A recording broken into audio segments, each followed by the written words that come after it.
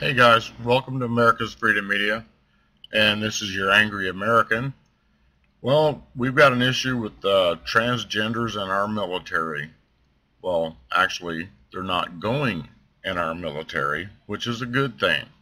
I'm a veteran, and I wholeheartedly oppose this.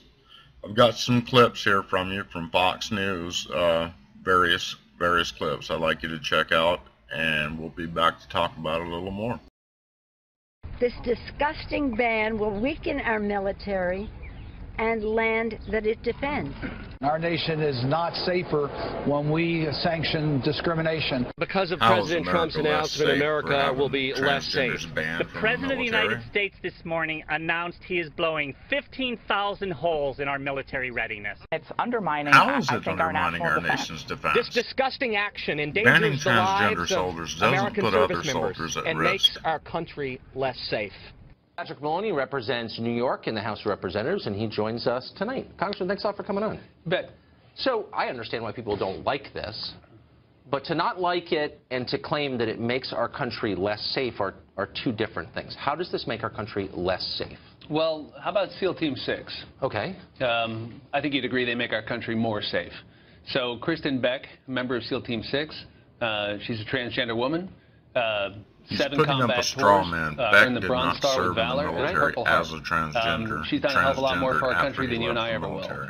And she made our country safer. That's the person we're going to remove from military service. Straw man. Beck is no longer in the military. As a transgender SEAL, though.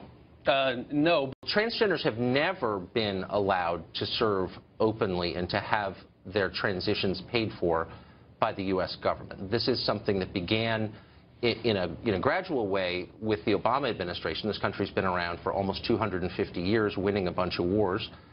That's not a slight on any specific person. I'm merely skeptical at why this makes our country less safe. I don't actually think that you can show that. I think you're just mad about it, and you're using our national security to make your point. Tucker Carlson makes a very good point here. They are jeopardizing our national security. Democrats don't care about our national security. They care about identity politics. Rachel Clark is a transgender activist who served in the U.S. Marine Corps. She joins me now in studio.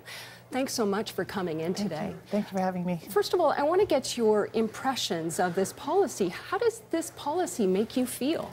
Well, I served for 8 years in the military in the United States, and it doesn't make me feel good. Military sisters the president this morning tweeting that he will not allow transgender individuals to serve in any capacity in the U.S. military. Our military must be focused on decisive and overwhelming victory and cannot be burdened with the tremendous medical costs and disruption that transgender in the military would entail. Thank you. He ended it.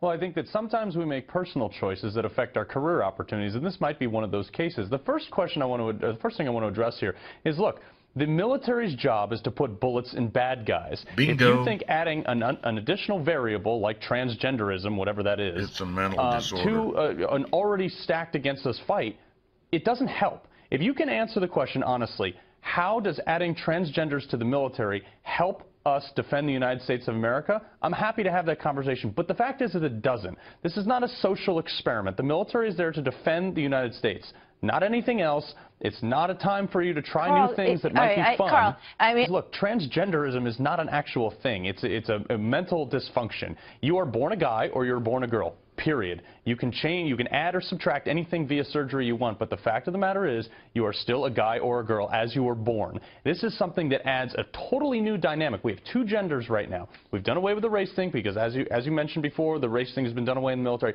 But we have two genders right now. You start adding a half male and half female. But the fact is that, and Robin, you can jump in here. I mean, there's already, the estimates range from 7,000 to 11,000 that I read today, people who are already serving. Now, there's a distinction that needs to be made here, whether or not you're in the middle of this process, whether you're undergoing surgery. If there are medical reasons why you cannot be there, and you know, no one should necessarily expect that these surgeries should be paid for by the military. Robin, do you agree with that part of this? Bingo. Yes, and I'm so glad you asked. I have already been briefed on this entire process. The military forces have already gone through. 100% of the troops have been brought up to speed on the integration of trans troops. So we already have been briefed that this is a medical procedure. Let me finish. This is a medical procedure. This is not a mental illness. You see a medical doctor. They prescribe medicine. So he's denying that transgenderism is a mental illness, but he just like you would for any other illness. They do not pay for the surgery, but they pay for the medical condition to treat gender dysphoria, which is a medical condition. It's worth pointing out that when asked, and we don't have time to play this soundbite right now, but General Mattis at his confirmation hearing said, frankly, Senator, I never cared much about two consenting adults and who they go to bed with. And he's indicated in a number of ways, Carl, that he was okay with this program moving forward. Yeah, look, I have no problem. If you want to be transgender in your own time, go ahead. But here's the fact. When I came back from Iraq in 2009, I have skin cancer in my family, so I wanted to get tested for skin cancer. The military wouldn't pay to send me to a dermatologist, but now they're going to pay for people to be transgender? That just doesn't make sense. It's on the backs of the American taxpayer, and that's what I'm not okay with. Do whatever you want on your own time. Don't put it on the backs of the military, and certainly don't make us conform, because many of the military members that I've spoke to, actually all of them, don't support this policy. All right. Does the transgender policy make the military more effective in its core task? No, it doesn't. Tucker, this policy is problematic for 3 reasons. First, there are the obvious privacy concerns, but second, it elevates identity politics over combat preparation. Does Captain Hassan look nervous to you guys talking about this issue on Tucker's show? Removing what do you think the possibilities of his civilian career be over this? Let me know. It elevates identity politics over combat readiness. Well, let me explain. So the Army has very specific physical readiness requirements for male and female soldiers. Yes. Based on body fat, height and weight, but based on biological differences between males and females. Well, under this policy, a soldier can change their gender in the Army's personnel system without undergoing sex reassignment surgery or any other physical changes whatsoever. So in the Army, an 18-year-old, as long as you say you've changed, you've changed? If you have achieved stability in the preferred gender and change your birth certificate, then you are now a different gender. And for an example of how this plays into the readiness issue, an 18-year-old male soldier with 21% body fat is considered a liability and is non-deployable. An 18-year-old female soldier with 21% body fat is fit for duty. So if you have an 18-year-old soldier with 21% body fat and all of the characteristics of a male soldier, but identifies as female, he could be combat eligible when under the female standard, when he otherwise would not be, or when the soldier otherwise would not be. And all these people are fighting the same wars, right? Sure thing.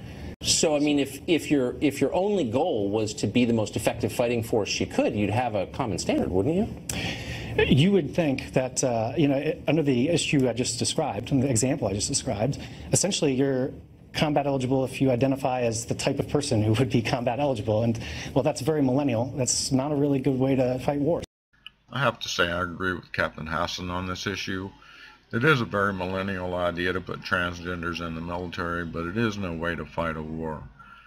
Like the Navy SEAL said earlier in the video, that most of the military opposes this, and I have to say that as a veteran I opposed it as well, because you're trying to put people who have a 40% suicide rate in combat situations that are extremely stressful and could cause them problems mentally and could cost their life as well as compatriots' lives, and that's not a good situation to put people in. Let me know what you guys think in the comments section. Please like, share, and subscribe, and don't forget to click the notification bell. I truly appreciate you guys watching my video and visiting my channel. Have a blessed evening. Whoa.